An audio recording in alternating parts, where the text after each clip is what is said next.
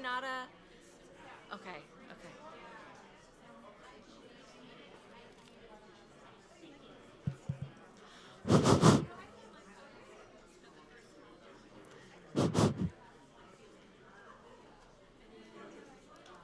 Ready? Good afternoon, everybody. Can you all hear me? Can we get everybody to grab a seat somewhere so that you can see the screen? We've set up the new Digital Humanities Center so that you can see all the cool stuff that's going to go in front of you here. I want to welcome everybody. My name is Catherine D. Harris. Not Catherine Harris, Catherine D. Harris. And I'm the Director of Public Programming for the College of Humanities and Arts. I'm also a professor of literature and digital humanities. And it's my really incredible, this is an incredible moment, sorry. I've been here for almost 19 years, and opening of the DH Center has been something that's been a very long time dream.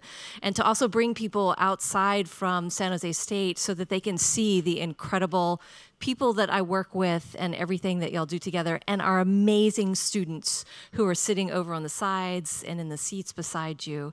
So I really hope that we have a good time today as we listen to Dr. Klein talk about data feminism for AI. I have a few things to start us off, and then we've got a few people talking, and then Lauren's going to come up here and tell us all about what we need to know. The first thing that I want to ask everybody to do is just a little reminder to silence your cell phones. Just take a moment to do that. Make sure there's no buzzing either, because we can really hear everything in here. Welcome to the new Digital Humanities Center. On the front row here, we've got a lot of our co-sponsors, including a bunch of deans who are here who we will name in a little bit for us. We also have over here at this table the Responsible Computing Club students. They just came together about 4 weeks ago. They came out of the Mozilla Foundation Responsible Computing efforts by Circle. They're monitoring the chat, and Lauren, close your ears. We have 400 people who registered for online from China, Australia, Russia, England, everywhere. A testament to far-reaching ideas by Lauren herself. So they're taking care of keeping the community alive in chat as they go along. So please forgive them as they type. They're dropping links in to keep community going.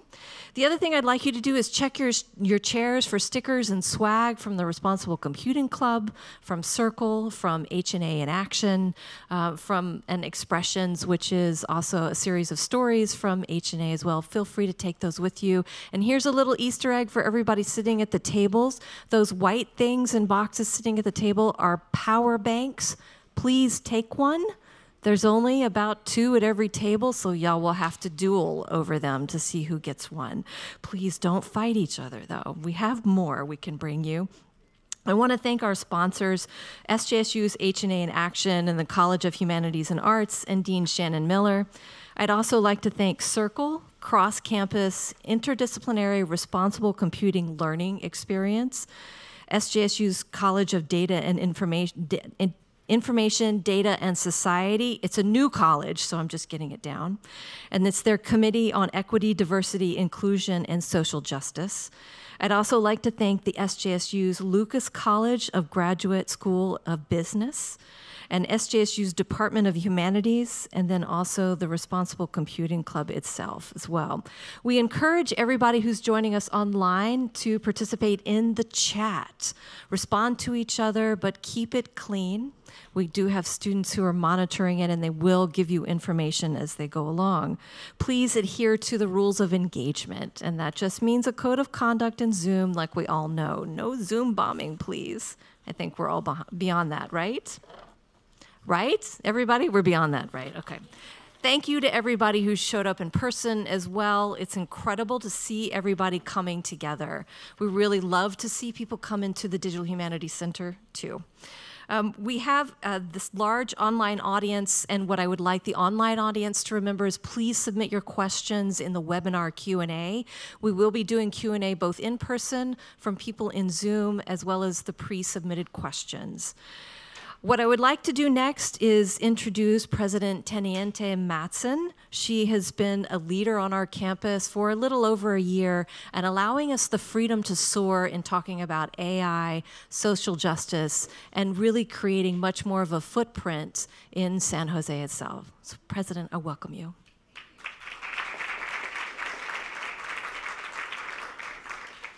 Well, it's an honor to be here. It's this recent opening of the Digital Humanities Center, and it really grounds us in what this means for our community, what it means for our learning, what it means for our teaching, what it means for engagement. As we think about this, and right in the entryway to the Martin Luther King Library, the symbolism of digital humanities and the reflections of the learning that comes together in a place like this that also allows us to challenge, which is part of what we think about. When we think about ourselves as San Jose State University, I'm always grounded on the fact that we are at the epicenter of the future in a very powerful time, in a very powerful moment for what the future of humanity and civic engagement looks like. And conversations like the one we're going to have today gives us a look under the hood or around the corner or into the digital toolbox of how we think about some of these narratives to ensure the broadest engagement possible as we think about learning and as we think about teaching and we think about our own existence. One of the things I said to a group of students that were graduating last spring in my challenge to them was to be the best prompt engineer possible. And it raised some eyebrows, like, what in the heck? Why would you say that? And I said to them, I'm not expecting all of you to become computer engineers or software engineers. That's not what that statement is about. That statement is about a new set of skills that are going to be necessary in the next generation of living and learning and existing, not only fueled by machine learning, large language models, the convergence of technologies, and artificial intelligence. How we think about that response and how we think about existing in that world is going to call for a new set of skills and languages. And that's part of what I hope we'll hear about today in the new vernacular or nomenclature of what the world will be like. I know for students that are in the room and those that are online, you're going to experience the world and create a world very different than what I've experienced and what I can possibly imagine. You, at some point in your career, will be in space. People will be living and working in space. We're already doing that research now. We're already sending people up into space. All of these things are made possible by new forms of thinking. And that's part of what today is all about. So I am so excited to welcome you, Lauren, Dr. Klein, for sharing with us as a co-author of Data Feminism, but most importantly, as I said, what it means to be launching that conversation and dialogue right here in the Digital Humanities Center. I also want to thank Dean Miller, Dean of the College, and Dr. Catherine Harris, D. Harris, Director of our Public Programming, and helping to bring these programs together along with the library. It's really important that as the epicenter of the future, we are deeply engaged in these conversations. And within our city, within the city of San Jose, what this building itself represents in the initial partnership over 20 years ago now, and what that means for us in the city going forward as we think about our pilot initiatives that will launch AI initiatives right here in this building, theoretically right across the way. So I look forward to the engagement today and the conversation. Welcome to all of you, and thank you for being here.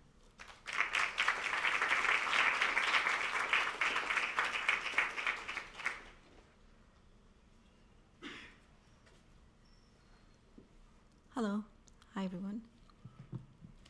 My name is Nada Char, and I'm from the Computer Science Department. I want to talk to you today about our Circle Mozilla project. So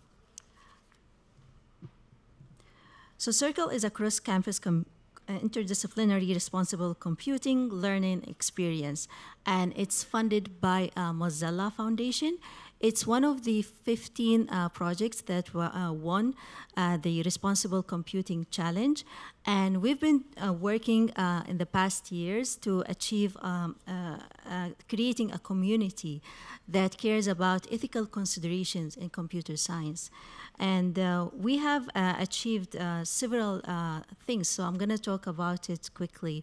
So we created a framework where we can revise courses and make it more considering the ethical consideration and ethical AI. For example, we revised a computer vision course, and now it's considered bias in data set, bias in the algorithms.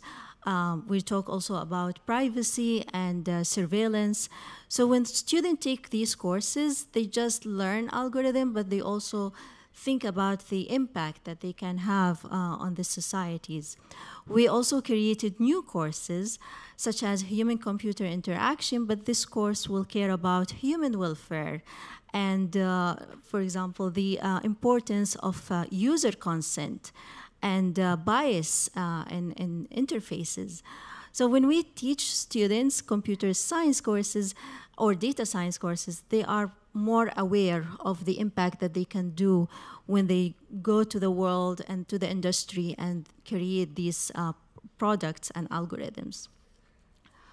We've also held a few events. So with the Circle Speaker Series, we have it both in person and virtually.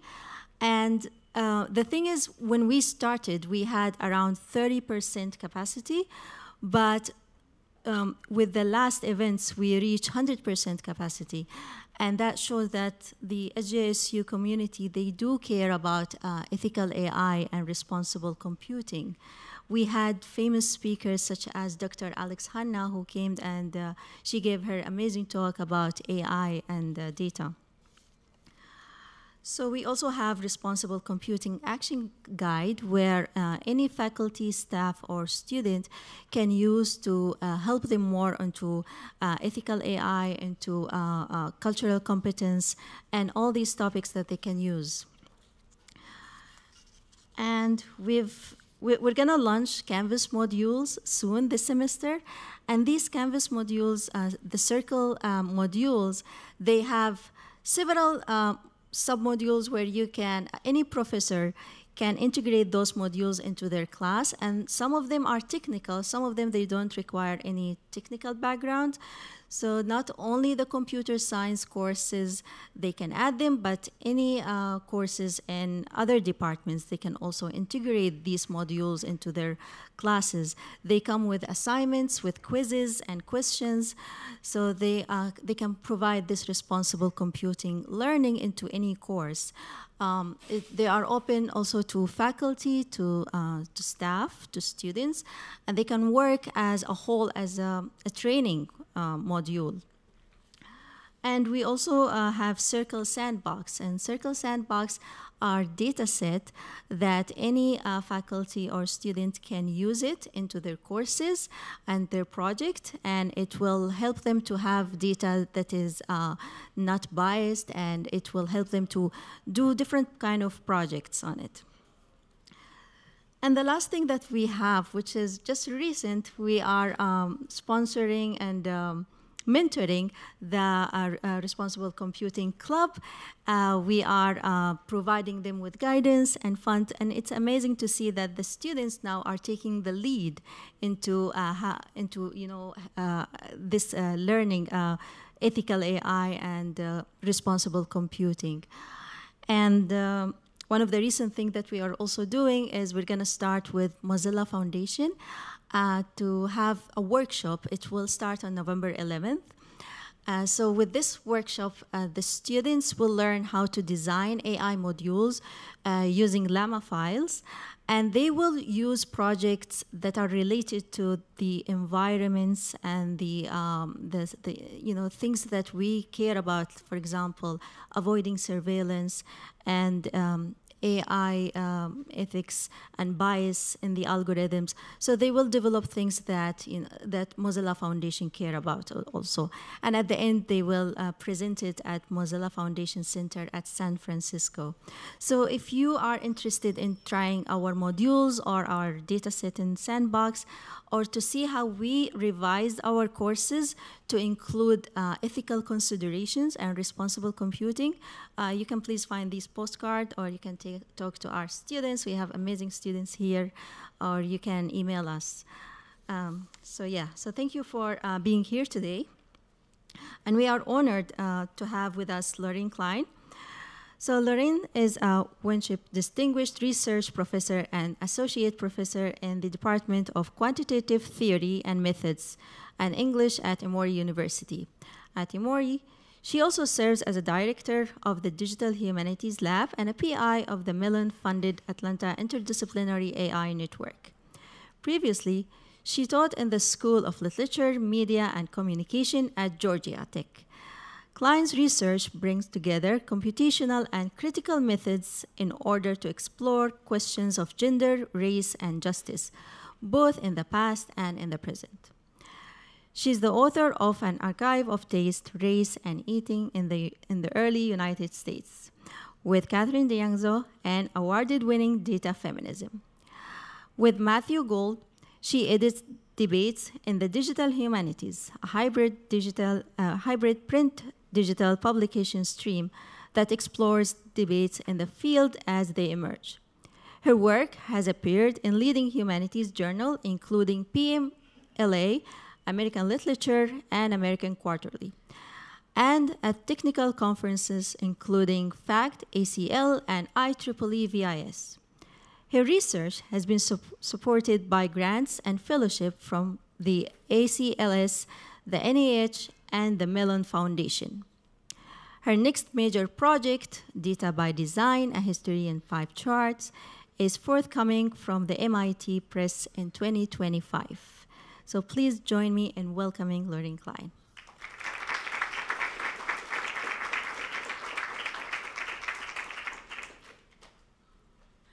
Thank you so much, Nada, for that really kind and generous introduction, and also for telling us all about the amazing work that you're doing as part of the Responsible Computing Initiative and Circle.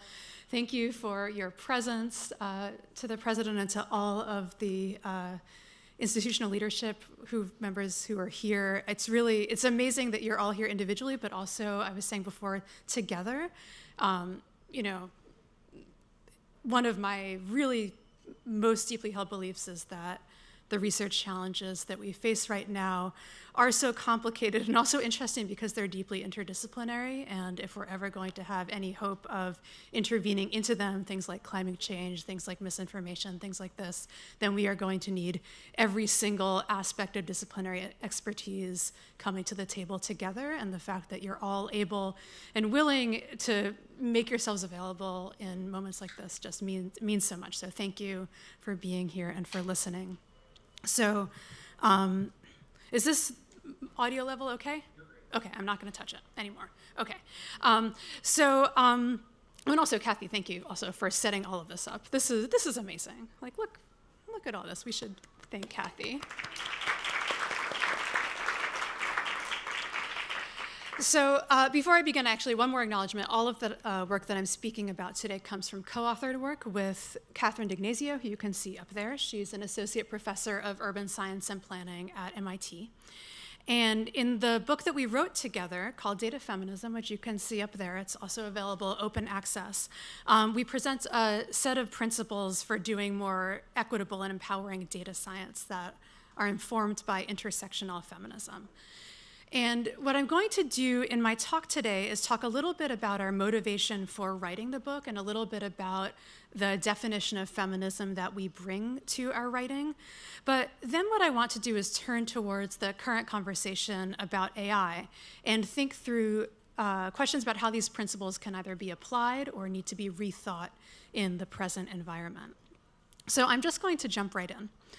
So as we were writing the book, we were increasingly aware that data was becoming this incredible form of power. And I think, to be honest, all of us were, right? We were all learning from the researchers whose books and other forms of scholarship you see up here on the screen. So people like Sophia Noble, Virginia Eubanks, Julia Angwin, Surya Matu, Ruha Benjamin, Joy Bolamwini, Maggie Walter, and others in the world of indigenous data sovereignty. What all of this work, and this is not even, a tenth of it, but what all of this work was pointing to was, yes, data was and remains incredibly powerful, but that power was and remains incredibly uneven. And more specifically, what we see is the power of data being wielded by a small and homogenous group of institutions, corporations, and well-resourced governments, usually for their own benefit, right? These are the people who have the resources to design and deploy these data systems. And usually this comes at the expense of everyone else. And this is where Catherine and I really saw the role of feminism entering in. What we explain in the book is how feminism and intersectional feminism in particular has been focused on precisely this, on imbalances of power and the structural forces that cause them.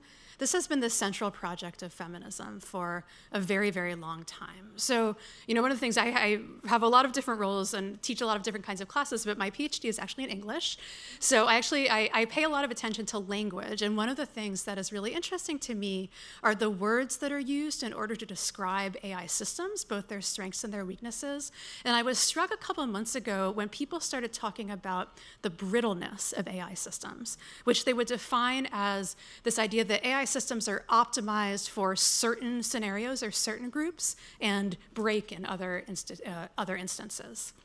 But, when people would talk about this brittleness, they would be sort of surprised that this was happening, like why, they would say. But this basic idea that systems, not necessarily technical systems, but social systems, government systems, institutional systems, are optimized for certain groups and not others, this is not a surprise to feminists, right? Or just, the basic idea of bias training data, right? Again, people experience the effects of these biases with such surprise. How could this happen? People wonder. But the idea that biases are pretty much baked into the cultural record, this is really the ground truth of much feminist work. And I think I'll just also say, because I'm standing here, you're sitting here in this beautiful Digital Humanities Center, I have this long history of work in the digital humanities. And one of the major takeaways from my time in DH, as we call it, is that feminism is absolutely essential. It's really an essential tool in our toolbox if we want to make these sort of liberatory data science or AI-infused projects. I just think it's really important to recognize both that I am drawing from in this work, this long history of feminism, as well as a lot of applied practice in the digital humanities space. So before moving forward to get to the AI part of this talk, I did want to take a couple of minutes to talk a little bit about what I mean when I say feminism. Feminism means a lot of different things to a lot of different people, and it's always really important before mobilizing this term to say and own what kind of feminism it is that you're bringing to the table. So very briefly, the feminism that Catherine and I mobilize in the book is at its core a belief in equality for all genders. So this includes men and women, cis and trans people, non-binary folks as well. But one of the things that happens when you look around you is you realize that this belief in equality for all genders has not yet been realized in the world today. And so a really essential second component of Catherine and my feminism is a sort of necessary activity or activism on behalf of women and non-binary folks in order to make this goal of equality the reality. And then there's a third definition of feminism that we mobilize in the book. And this is actually just a set of theories and ideas. So these theories began by thinking through issues of inequality with respect to gender, but the past 40 years of scholarship, the ongoing political reality, have brought many, many more dimensions of inequality into the conversation. So these include race, these include class, these include sexuality, ability, immigration status, and more. Which brings me up to the idea of intersectional feminism. And again, this is sort of a term that you have probably heard at this point, but I think it's important to say out loud. This comes to us from a specific source and a specific group of people who were doing the work, who were women of color feminists and Black feminists in the United States in particular. And what feminism gains more broadly from this work, so you could think of concepts like the Combahee River Collective's formulation of interlocking systems of oppression, Kimberly Crenshaw's term, intersectionality, Patricia Hill Collins's idea of what she calls the matrix of domination.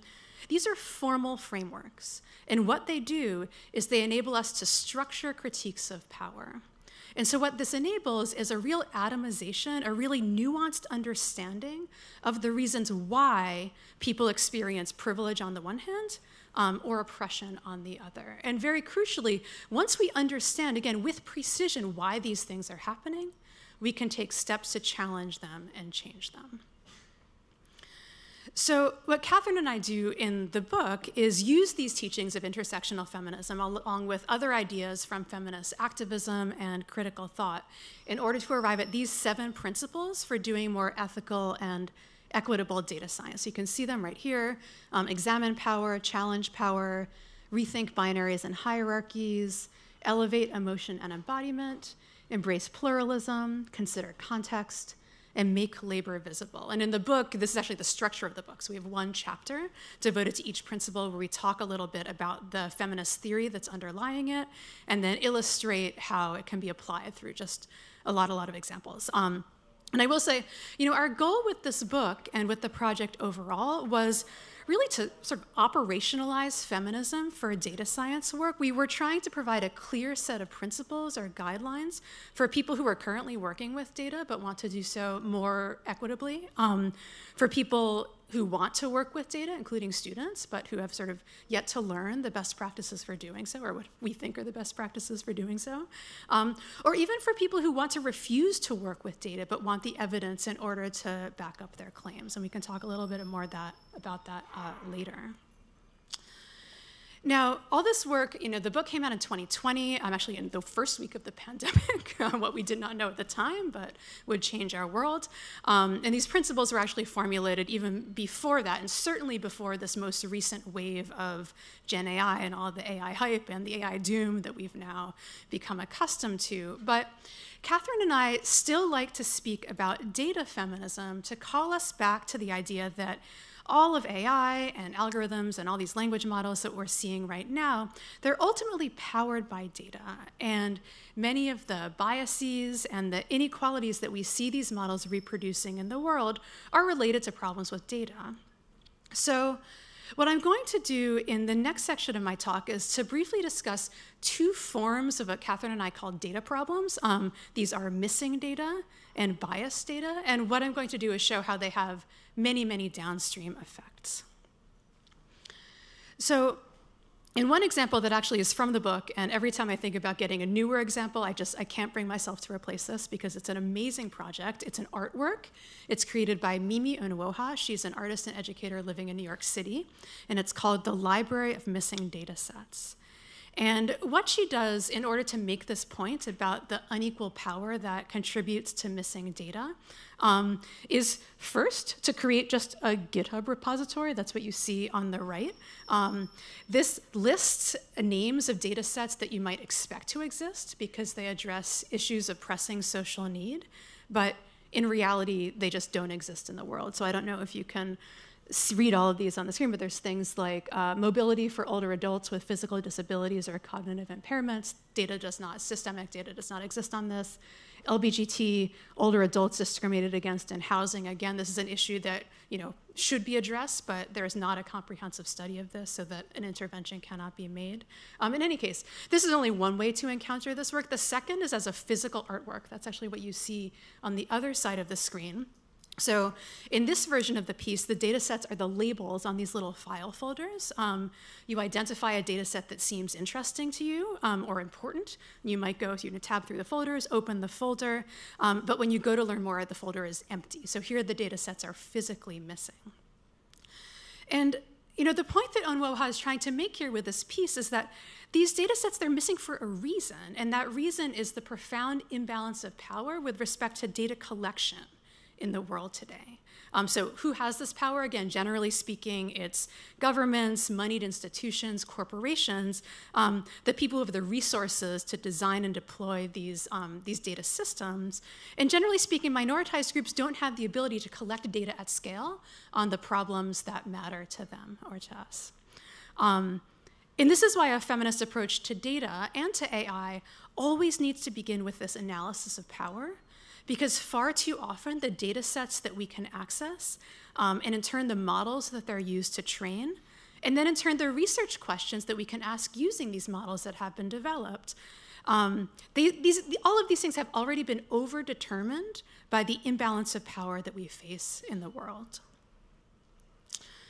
And so this is actually precisely what we see in this set of projects led by Rita Quadri, Fuchsia Hart, Katrina Sluis, and a couple of other people about the uses of Islamic art and text-to-image models. So what they show is, in spite of the wide variety of actual Islamic art in the world, the range of images that these models are able to create are in fact quite narrow. And this is because of multiple layers of colonial power that contribute to the training data that we can access today. So first, the power of the European explorers to initially decide which artifacts they liked when they encountered them, and therefore to sort of select for preservations and which ones would not be preserved and therefore not still exist into the present. Then there's the power of the world's major art museums, which are themselves colonial institutions. So these are the institutions deciding which among their tens of thousands of artifacts in their holdings should be digitized so that we have access to the digital version of them. And then you feed all of this data into these text-to-image models, as was actually done. And when these text-to-image models are asked to produce images of Islamic art, you get very limited examples, and with this sort of colonial viewpoint embedded inside. And these end up confirming a very narrow view of what matters in the world of Islamic art and what does not. And I think more broadly, this particular example is a really interesting one, A, of all, because it's one that we probably haven't really necessarily encountered in our own world. We haven't really thought about this particular one before. But it really sort of stands to show what happens when the unequal power surrounding data creation is allowed to compound and accrue and accumulate. Or here's another example from a totally different domain, which is AI-assisted healthcare. So one of the projects that I've been involved with recently has to do with the introduction of so-called AI scribes into medical offices. So these are AI assistants that listen into your visit with your doctor and then automatically synthesize a transcript of the encounter into the electronic health record, the EHR, which now through federal law is required to be provided after any visit that you have with a clinician. And so the interesting thing here is that doctors are really excited about this possibility because all of these documentation demands are the #1 leading cause of burnout among physicians. So when you ask doctors, like, what would make you quit your job? They say #1, documentation. I'm being like, it's overwhelming. And the idea that AI could ease this burden and give doctors time to focus on patient care is really promising. But the thing is, all of these known issues with missing training data and biased training data, they all come into play here. So for example, if a story that a patient relates during a visit to a doctor is similar to one that's in the training data, the details of it can be merged. Or worse, if certain aspects of a patient identity can be inferred from the conversation, racial, ethnic, or cultural stereotypes can be actively inserted into these transcripts. So these are all based on text-to-speech systems, which are really only trained on so-called like normative English. So if you speak English as a second language, or what is in effect like, not white Midwestern English, then the transcript of your encounter with your doctor is less accurate, leading to ongoing sort of less accurate medical care. Because these are generative models and not logic-based, the transcripts might substitute the name of one medicine with another in your file. Like, the list goes on and on. I mean, it is really shocking. Every single general observation about the potential harms with biased models is coming into play in a very, very real-world context. Now, I like this example because it's a tricky one. even in spite of this, doctors still really want to use these systems because they still represent a net reduction in workload. And there's real potential for these systems to improve patient care, right? If the doctor's not taking notes while they're talking to you, they can actually listen to you, right? We should all want that. You know, I should say also, and I mentioned this before, like all of these instances of bias are really well known more broadly. And this is really where I see a role of feminism entering in, because until our world is free from bias, we will continue to encounter these biases in the world, in any model that we train. So we're going to continue to need theories like feminism that help us understand why these biases are happening in the world, to be able to anticipate them, and then account for them, and ideally, ultimately, to be able to challenge and change them. So the question then becomes, you know, like, how do we do this? Everyone's on board, right? We should all want this. And one example comes to us from feminist data activists in Latin America. And this is another example actually from the book. It's the story of a woman named Maria Salguero.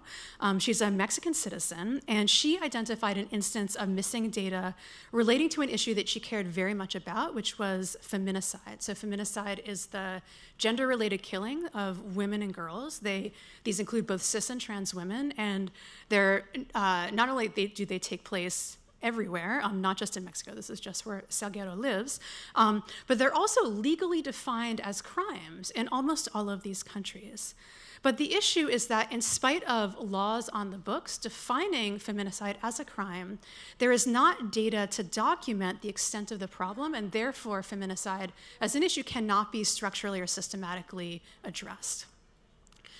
Salguero, she became really frustrated by this lack of action, and so what she decided to do was single-handedly compile a data set of feminicides that were taking place in her country. She spends 2 to 4 hours per day logging feminicides on a Google map, and she's been doing this since 2016, so almost 10 years.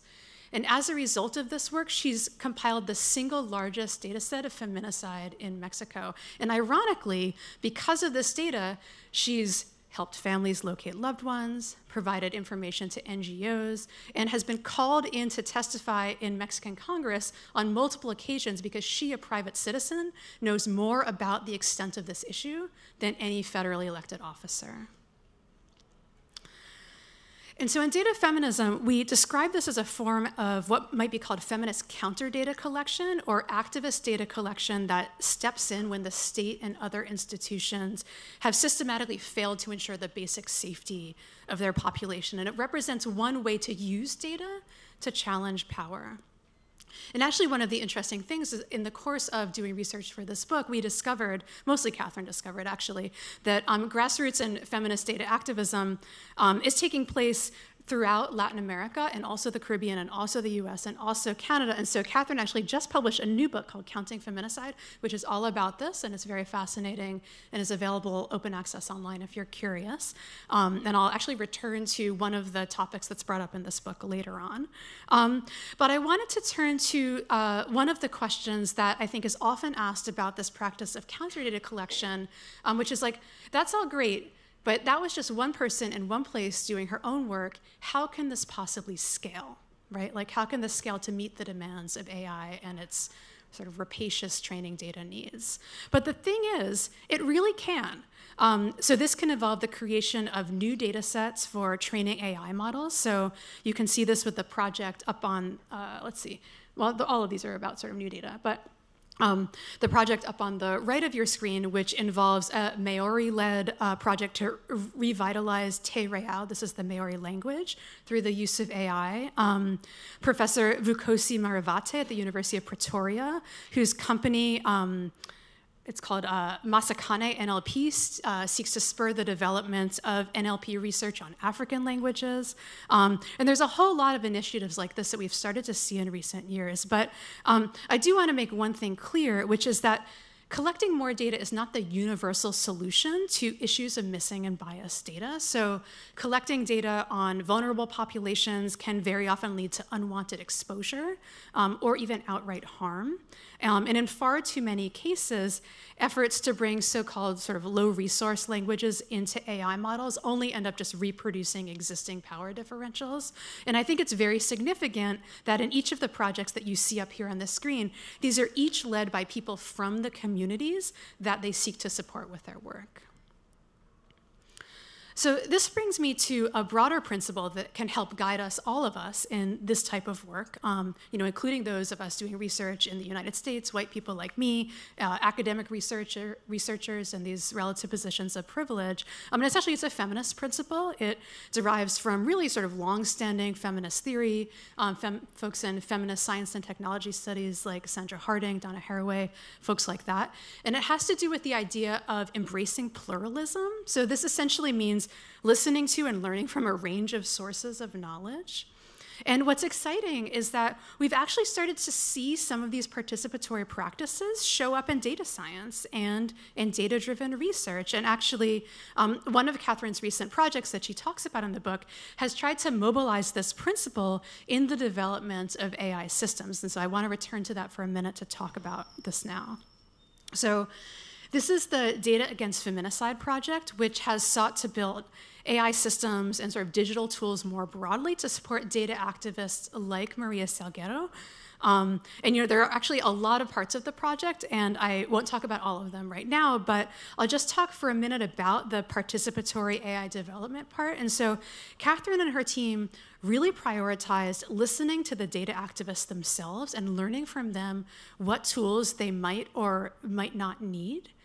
And one of the other really important parts of this process is that building a tool was not a foregone conclusion. So Catherine and her group held brainstorming workshops to discuss whether digital tools could help to streamline these activists' work or reduce the emotional toll of this kind of work and the toll that it was taking on them, or whether it would just sort of displace the work and mean just work of a different form. It's been a real iterative process over more than 3 years, but one of the exciting things, and I think a testament to the success of the project, is that the Data Against Feminicide group has now built 2 tools that are being used by over 40 human rights monitoring groups. So this is the tool that you see over here. It's an email alerts tool, very similar to Google Alerts, for surfacing feminicide cases to activists. And actually, there's a really interesting set of papers about this that talks even about the differences in the ways in which news coverage of these crimes are treated on the basis of who the person was and sort of which facets of their identity the news reporters chose to surface in reporting on their killing versus the ones that they chose to sort of cover up.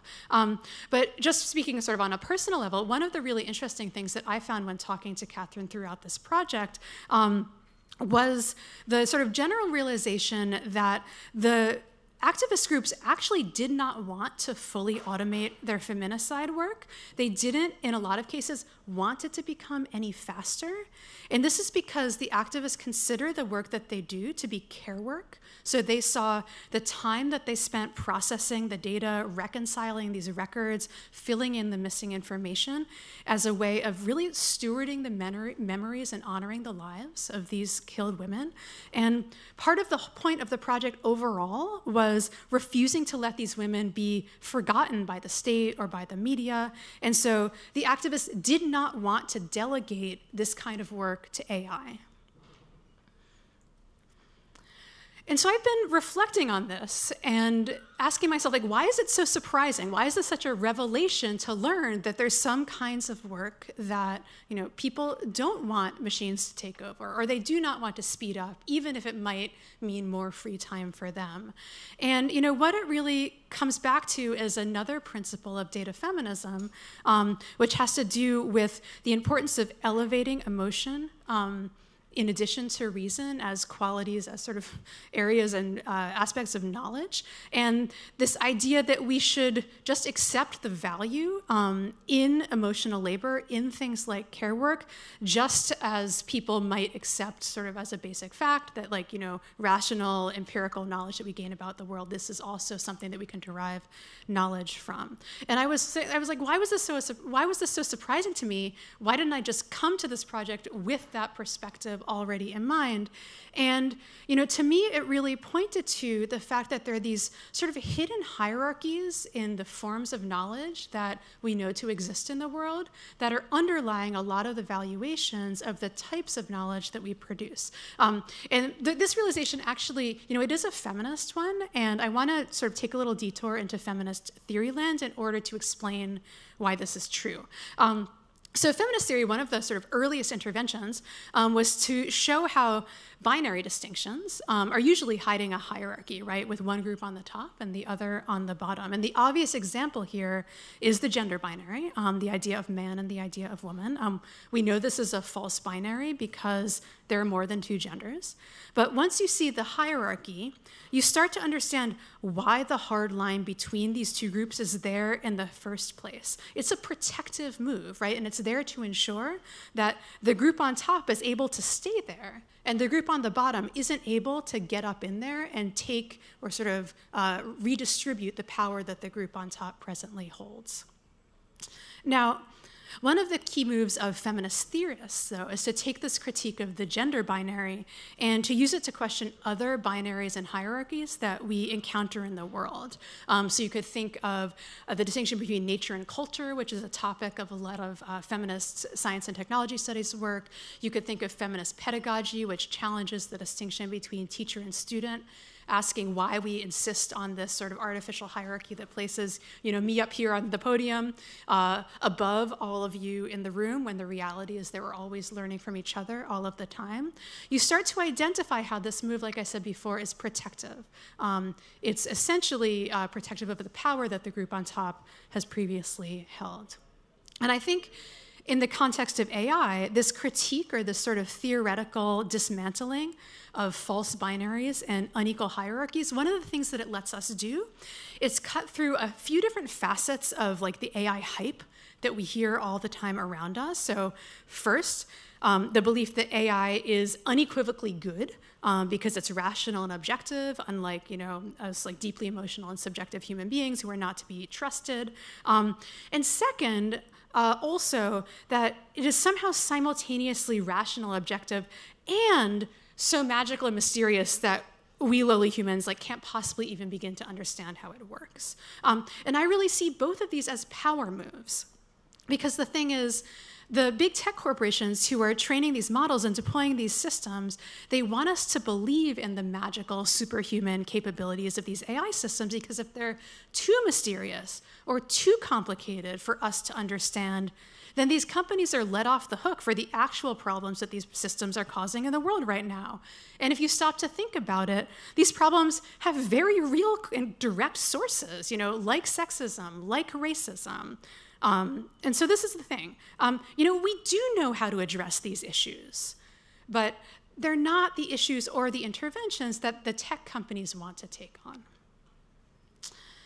And so this starts to bring me up just to my last few slides. I actually realized I forgot to stop my clock. So it says I've been speaking for 101 minutes, which I know is wrong, but I don't know where I'm at. But I'm almost done. So the sociologist and recent Genius Award winner Ruha Benjamin has been writing recently about default settings. And by this she means the options and outcomes of technology that remain if the status quo is just sort of like left unchecked, right? So with respect to AI, we can already see how its default settings will result in an acceleration, an exacerbation of racism, of sexism, of colonialism, and more. These default settings for these AI systems, they will concentrate power in the hands of the already powerful, and they'll continue to whittle away the power of everyone else. But this is the thing. As AI researchers, as academics, as students, as scholars, or even people in industry, you know, we don't have to accept these default settings. That's all they are. They're just the default. They can be changed. And so this really brings me to the final point that I want to make, which I hope by now is obvious, and it's that AI really needs feminism and more, right? So, looking back to like 2018, 2019, when Catherine and I were thinking through these principles of data feminism, what we wrote about the centrality of power, it was really depressingly prescient. Meredith Whittaker, she's not the only one, but she has a really great piece talking about how we in academia are experiencing nothing less than the corporate capture of AI research, its design and its development, its regulation or the lack thereof. We're all, we are seeing the power that we used to hold as academics to decide what we wanted to research on, to be able to fund the research that we wanted to undertake. These things are being taken away from us as we need to now apply for funding to the AI companies that then approve the types of research that they want to see happen. These are also all consistent with academic critiques of capitalism and also of colonialism, which we really need to return to, not only for insight about why this is happening, but also for strategies of resistance. But the recent explosion of AI research and AI systems, along with all of their compute requirements that I think thankfully now are becoming more and more covered by the national news, these have brought more considerations to the fore. So for one, there are the environmental costs of training these systems, which take our already limited natural resources like water and energy away from people and communities and towards cooling data centers and GPUs. There's an increasing number of really good people working in this space, but I think we really need more climate scientists, more environmental studies students working to understand and address why this is happening. Then there are the human costs. So we've known for several years about the role that Amazon has played in cloud storage for ice, for example, how Google developed technology to make drone strikes more accurate, which they then sold to the US government. This was Project Maven, which you might recall a couple of years ago was the source of a Google-led worker protest to terminate that contract. But now we're seeing this nearly identical object detection software being put to use right now, both in Ukraine and in Gaza, in what people are describing as the first AI wars. And, I think it's really worth pausing for a moment to reflect on how the ultimate use case for this set of technologies that are truly intended to benefit humanity, as it turns out, are causing the literal destruction of humanity instead. But I do want to try to end on a note of hope, which is that, like I said at the beginning, these AI systems, they are incredibly powerful, but they're only as powerful as the data on which they are trained, the conditions under which they're put to use, and the context in which and for which they are developed. And if we're going to imagine alternative conditions for their development and alternative contexts for their use, then I think feminism has a very real role to play. These are contexts that empower rather than disempower. These are ones that rebalance the existing structures of power that affect our world today. And I think, it's an interventionist role. It's a political one, and I think that's important to say out loud. Technology is not neutral. None of the choices that we make are. And in this particular case, it's not neutral because it challenges these default settings of models and data sets and systems. And it does so with a goal that hopefully all of you share, which is designing technology that works towards liberation and not just resource extraction. So that's where I'm going to end my formal remarks. I think that we do still have time, and I'd be really interested to hear your questions and your responses to this. Here are many, many different ways to get in contact with both me and Catherine now that we live in this world of social media collapse. You can also just email us. Thank you for listening, and I'm eager to hear your ideas.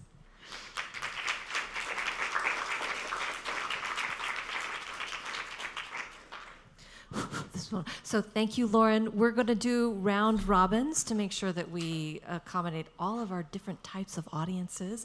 And we asked that when people register that they submit many questions, and I got a whole bunch of them, so I prioritized them. So we have our first question here, Lauren, and then we're going to come to you in the group here. So if you have questions, start formulating them. So this one is on indigenous uses of data. Given the growing impact of AI on the digital divide, how do you see the principles of indigenous data sovereignty aligning with or challenging current AI practices? And as an example, in particular, how can feminist data ethics help address the unique concerns of indigenous communities in the context of AI-driven data collection and usage? By the way, this person says, I trusted ChatGPT to generate this question. A little meta moment, okay. Okay, teachable moment. So this ChatGPT generated question, I think, has gotten some things right, like the concepts of feminist data practices. That's a real thing. It's not just me and Catherine who have these ideas. There's a whole body of work that for a long time has been thinking through this same thing for indigenous data sovereignty. This is a long-standing commitment of indigenous peoples and nations to develop data practices for themselves, for their own benefit, both very important sources of knowledge and guidance when considering sort of alternatives to mainstream or sort of corporate data practices. So I think, again, it's like ChatGPT, it sort of gets the right things, not always in the same relationship in the right order. But in terms of what sort of feminism, or sort of like what the question of like what we can learn from indigenous data practices, or how feminist data ethics can apply to indigenous data sovereignty, I think there's a couple of things to disambiguate. So one is one of the main tenets of indigenous data sovereignty is the sovereignty part. So I, a settler person, should not be saying this is how I think you should do it. I think that it's really important to recognize that there are histories of data that have been really destructive, disempowering, that have to do with the loss of land and life. And there's real and historical reasons for not wanting to engage in data collection or data analysis at all, and also being fiercely protective of data that might actually document cultures that have just been subject to centuries of extraction. So, you should all know about that. It's really important. That is not, it's not sort of my place to say they should listen to me. With that said, there are some really nice principles that have come up out of the work of indigenous data sovereignty that I think sort of serve as beacons for us. And one of them, so there are these sort of two sets of principles that have to do with indigenous governance, indigenous culture, and then sort of pooled together in indigenous data practices, and they're the care principles and the fair principles. The fair principles are sort of more generally applied to data practices, but the care principles, which are particularly sort of indigenous in derivation, I think are worth thinking about. And let me think about what the acronym stands for. So C is that they're collectively determined.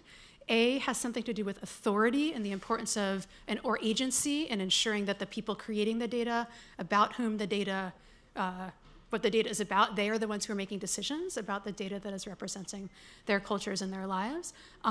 The R has to do with responsibility, which has to do with thinking through what your responsibilities are to the people you're working with or sort of on behalf of. Have you really thought through what your responsibilities and commitments are?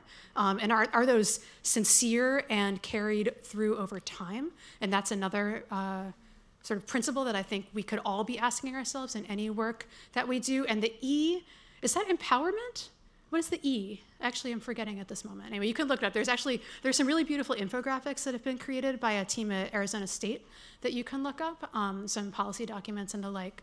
But again, I think one of the things that we try to do with data feminism that I think is also operational with these care principles is develop principles coming up from the people and the theories and the communities that have sort of given rise to a particular movement, and then identify which concepts can be translated ethically, which concepts we can learn from, even if we should not take them and just sort of plop them into a new context. And I think also the fact that those are not the only two, right? There are so many types of these frameworks, and each one has something to offer. So when I say, we need data feminism and more, really emphasis on the more. There are so many different ways that we can learn from and use to structure our data work, and I would just encourage you to sort of keep researching and keep learning until you find some that resonate with you. Thank you, Lauren. Do we have a question in the live audience? Wait, let me bring it. Yeah, so the people on Zoom can hear you. We want to make sure. My voice is kind of loud, so I don't think. Yes. Please speak. Yeah. So Hi, so my name is Hung. I'm a freshman biological science major, and I'm here to speak today. I'm pretty interested in the relationship between like feminism and data science, and I wonder why you choose to write this book with your cohorts, Catherine. Yeah. Sure. Yeah, that's a really good question, and it's a question we get like a version of a lot, because people sometimes say like, this isn't feminist data science, this is just like good data science. How come you didn't just call this book like doing better data science? But which is true, this is doing better data science, empirically and objectively. But it was really important to me and Catherine to pay respect to the thinking that really informed a lot of our own work on the subject. So like I was just saying, there's all sorts of theories that can sort of structure your own approach to your research, the reasons why you pick certain classes and certain research questions to focus on, the reasons why you might not pay attention to others. And for both me and Catherine, what had proven to be the most illuminating and expansive and capacious set of theories for working with data for us were these feminist theories. And we were a little bit loose with what we pulled into things under the feminist umbrella, to be sure. People are definitely right to quibble about our somewhat loose aggregation of concepts. But, really, some of the principles that I talked about before, that, feminism is about power, about understanding unequal power. It's not just like about ladies, that's really important to take away, because it's true. The reason why people care about ladies is because they are an example of unequal power, right? And so that we saw, like I said in the beginning of the talk, seemed like there was a very direct connection to these power differentials we were seeing with data. The second, I think, has to do, and this is where Catherine and I personally probably have different principles that speak to us personally, but we sort of pooled them together, feminist. Like Catherine has done a lot of work with participatory design and these approaches to pluralistic data science and HCI research. But for me, it's a lot of these theoretical or formal structures that help us understand like why we think certain ways and why we might not be thinking in other ways. And for me, once I sort of understand the reason why we've been led into certain patterns, it helps me see how I can break out of them. So the slide that I had there up on the screen, the pink one, about like dismantling binaries and hierarchies, that one is a really powerful one. And that one comes out of, honestly, feminist post-structuralist theory, which in turn came from theories of language and theories of how language and meaning work in the world. But that's a feminist tradition that I learned in college, to be honest. When I was a junior, I took a theory class, and it like exploded my world. And so I think my goal there was really to try to, expand the worlds of everyone else. I think we have a question from online. Someone in chat said, do you think it's important to have some data science expertise or experience to make a difference in data ethics or activism? Oh, good question. I'm going to say yes and no. Like, I think on the one hand, do I think it's important to have some expertise in data science in order to contribute to data ethics? Like, absolutely. The more technical knowledge and the more nuance and depth with which you understand how these systems work, then the more targeted and precise your critiques can be. And that's something that I try to adhere to in my own work. Like, I actually do a lot of technical work. I didn't present on any of it today, but I do a lot of NLP work. I do work using these language models. And it's usually so that I can understand them at the level that my computer science research peers do, so that I can then levy critiques that will be heard and respected, rather than just ones that are sort of pitched from the outside. With that said, I also see how easy it is to dismiss critiques that are coming from non-technical researchers only on the grounds that they do not understand what's going on under the hood, because the reality is that these systems are so complex that any single research project right now involves so many different collaborators, each bringing their own little area of specialized knowledge. Like, they've done these studies about the number of co-authors in technical papers in the past 5 years, and it's like exponential. And this is because there's no single person who understands anything. And so if you are someone who wants to say something about how the systems that sort of structure or underlie these systems work, that is coming from a humanistic lens or a social scientific lens, or even a technical lens like a mathy lens that doesn't have to do with computer science, then by all means, yes, you should say that. I think you need to do some research to understand the language that will be understood and is more easily translated across disciplines, which is another kind of learning. But I do not think it should ever be a barrier to saying something that you think is important or true, because I think that's another one of these protective moves that we see all the time, saying like, oh, those humanists, they don't understand what we do, therefore we don't need to listen to them, when in fact, as I was saying in this talk, all these ideas about capitalism, about colonialism, about the ways in which the landscape of work has been striated, these have been theorized for over a century by people who were not technical at all. There were not even these types of computers when these people were having these theories, yet they still very much apply. Do we have another question in the audience?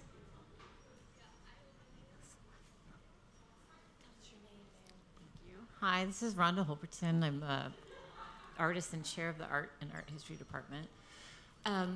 To dovetail a little bit on that last question, you talked a little bit about what we need in order to kind of dismantle some of these power structures that are accelerating inequitable access to both resources, data, and sovereignty more broadly. And that they needed to be not just ideas, but frameworks of action. And so in your studies, have you found frameworks of action either through kind of feminist discourse, post-colonial discourse, where you see the biggest pressure points or the most lowest hanging fruit for folks who are interested in engaging kind of a radical act of pressure? Okay, so frameworks for action. I will say the most exciting work to me right now has to do with these participatory models of AI design and development. So there's a number of projects. Catherine's is one of them, but there's work taking place in the maternal health space by someone named Maria Antoniak. A lot of these just have to do with talking to populations who are imagined to be helped by some sort of new AI tool or app or something, and saying, like, A of all, do you really want this? And B of all, if there were to be a tool that could help ease your life in some way, what would you want it to do? Where would you want to encounter it? At what point in the progression of whatever it is that you're experiencing or how you live your lives. And then on that basis, sort of formulating design principles that then guide the work. And the fact that there are an increasing number of examples of this show to me that if we are going to develop systems that truly are beneficial and are not just sort of given to us and then we need to react to them, then this is the kind of design process that needs to be followed.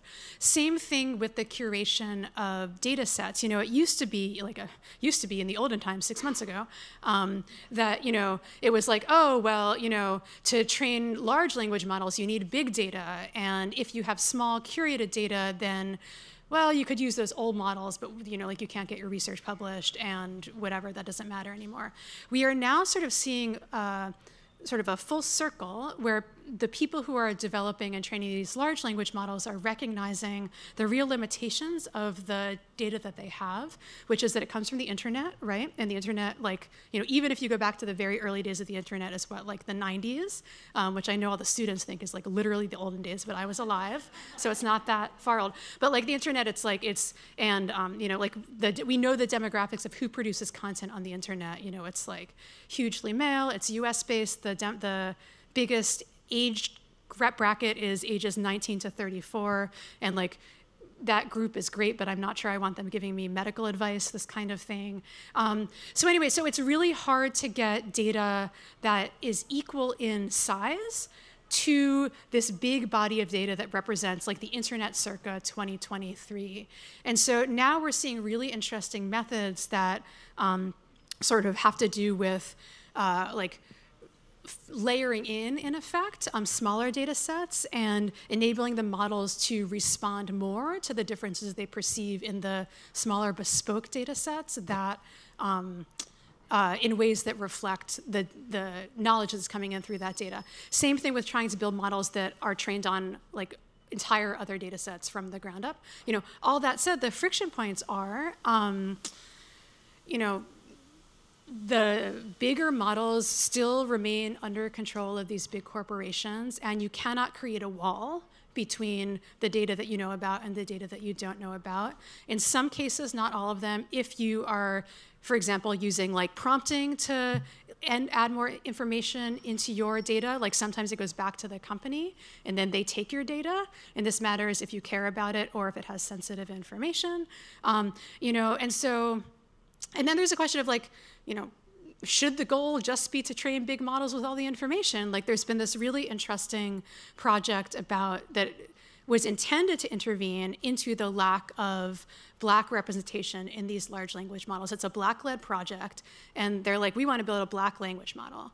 And some people are like, great, we want this. And other people are like, I don't want my language in a language model. Like, no, thank you. I'm fine with my stuff being left out of that model. And so there's not this one-size-fits-all solution. And similarly with these participatory processes, they take time, they take money, they do not move quickly. And like we still live, you more than me, I'm on the East Coast, but you live in this like move fast and break things mentality. And sometimes it's really hard to push back against these really fast timelines for product development, even if you know the way to the best product or the thing that will help people the most is to move more slowly. And so I think that's always going to be a pressure point, and that's also the reason why I think we will always need people doing this work, because I do not think realistically we will arrive in the world where like Sam Altman is like, I've changed my mind, I'm going to be a feminist AI developer. Like we know that's not going to happen, but we do need people trying to give voice to and crucially provide examples of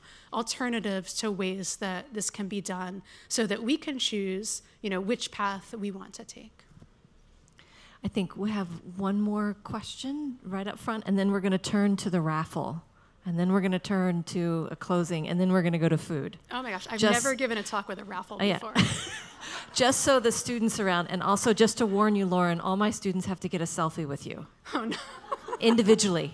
Oh no. I forgot to tell you that. Hi, Lauren. I'm Priya Kannan, and first of all, thank you for a fascinating talk. And everything you said resonated with me, from all of Anthony Giddens' work on signification, legitimation, and all that stuff. The question I have for you is, each and every one of us comes from a place of privilege and from a place of oppression at the same time. Mm-hmm. And we have our own blind spots towards what might not work for others.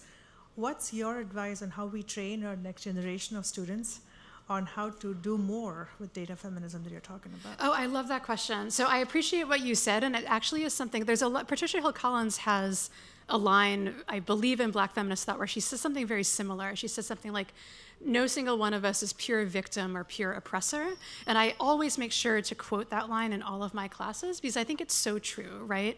I mean, one of the basic tenets of feminism is it's never a binary, right? Everything is both and, not either or. And so I think that's really important to bear in mind. And I think it's also liberating, especially for students who are like, I'm worried that I might not know enough, or I don't want to make the wrong move. I do want to help, but like, I'm just not sure. I think it's really important to recognize that you're right, there's all aspects of our individual experience that allow us to connect to different parts of other people. I mean, my own experience, it really, and this is gonna sound sort of like I'm just saying the same thing over and over again, but it's true, is really to embrace this idea of pluralism, which really just means that whenever possible, bringing together multiple perspectives and recognizing that we learn the most when we pool together these multiple perspectives. Like Donna Haraway has this metaphor in her famous Situated Knowledges essay of the eye of the bee, the compound eye, which is composed of all these little, your hexagons, your SJSU hexagons. But her point is that, we should understand knowledge the way the bee produces an image, which is that these different individual viewpoints come together and produce more precise, a deeper, a richer, and sort of more information-filled picture of the world than we would have with only one individually. And when I really like that metaphor, because when you say it like that, it's like, who wouldn't want to be a feminist data scientist, right? Shouldn't we all want more knowledge, more precise knowledge, more nuance and depth with which we understand the world? The answer is like, yes, and if you don't, I guess I don't have anything to say to you. But if we do if we can agree that like this is what we want, then I think it really opens ourselves up to learn from everyone and to understand where we all connect with each other and how we can bring together the knowledge that we each individually bring to the table in the service of a greater goal. So. Thank you, Lauren. I think we're going to reverse it a little bit and invite Dean Miller up to do the closing. Then we'll do the raffle. Sure. But thank you, Lauren. We'll give you a little bit break. And can we give her a round of applause? Thank you so much.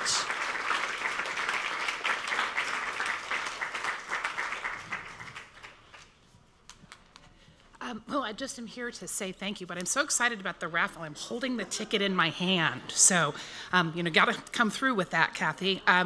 Thank you, Lauren. This was a fantastic talk. So wide-ranging, touching on so many different areas and fields and so many different disciplines within the university. A really great example of what we want to be having here in terms of our talks and the kind of thing that our Digital Humanities Center can support.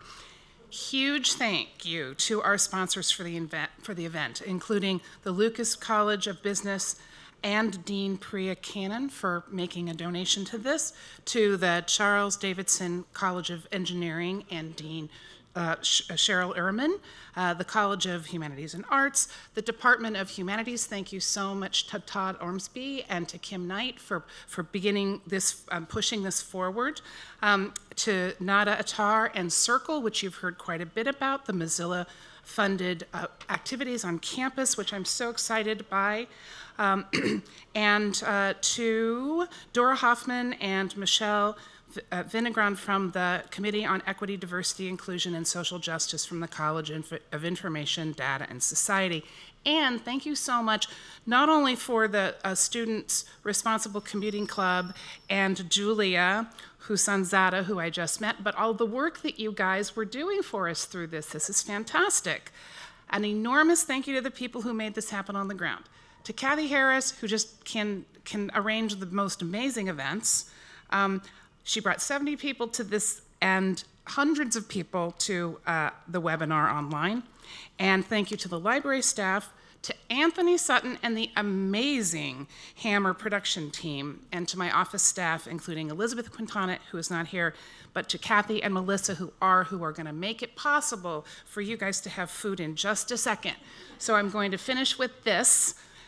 Please fill out the engagement survey. You can either do this by hitting on this QR code, but we will not let you go that easily. If you do not fill out the QR code, you'll get an email. It really helps us to hear your responses to the events that we're doing. It helps us fund future events. It helps us establish the groundwork for getting grants. And it tells us what you like and what you might like to see more of. So please do fill that out. I hope you take a look at the swag, at materials from different units, pick up those little power chargers, and please stay after the raffle for the Caribbean food that's been delivered silently and effectively while you were busy with this great talk that has been provided to us by Circle. Thank you. Don't go anywhere. Here we go with the raffle. Melissa's bringing up. So what's being raffled off are print copies of Data Feminism, and I think this is the 2024 version.